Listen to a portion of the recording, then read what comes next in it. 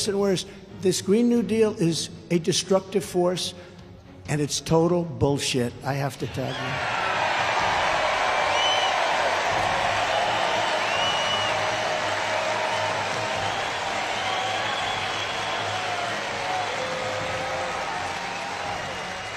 And I was looking for another word because every time I do it, I get killed, you know? Even our great First Lady, she'll say, you shouldn't have used the word bullshit. But there is no better description. I can't think of, I have a very nice vocabulary. I can't think of a word that fits it better. Look at Germany.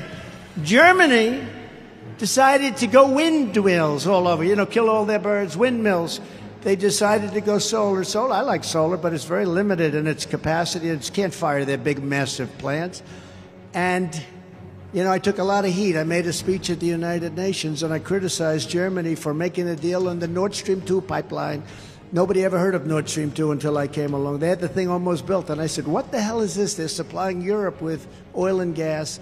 And I said, that's not going to happen. And I told Angela Merkel, I'm sending her the flag, the white flag of surrender. I sent her the flag.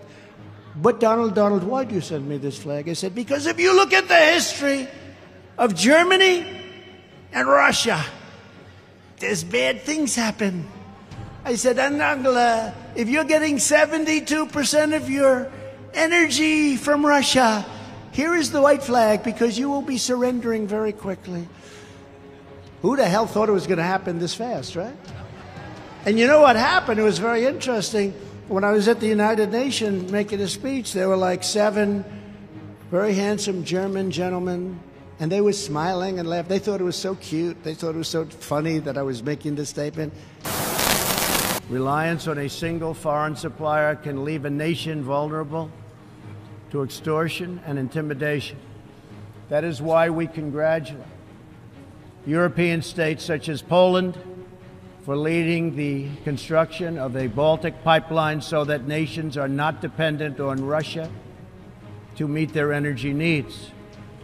Germany will become totally dependent on Russian energy if it does not immediately change course.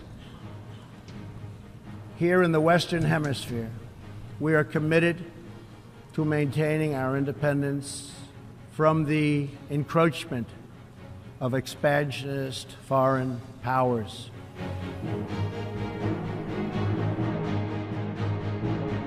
They're not laughing anymore. Most of them are thrown out of the place.